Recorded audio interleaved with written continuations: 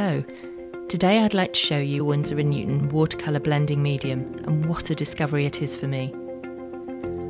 Blending any two watercolours is a great skill to have, but it can go wrong very easily as the watercolour is only workable for a very brief window of time.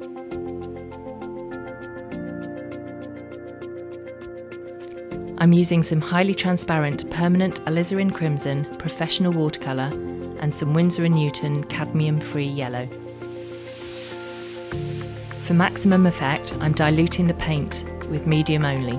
The blending medium will slow the drying of the watercolours and open the paint for longer, allowing more time for me to blend these two lovely colours.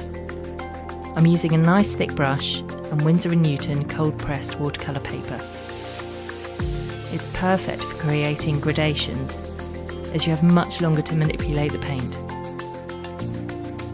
It even extends working time when painting en plein air and in hot climates. Look how long I can work on this and how beautifully the cadmium-free yellow blends with the alizarin.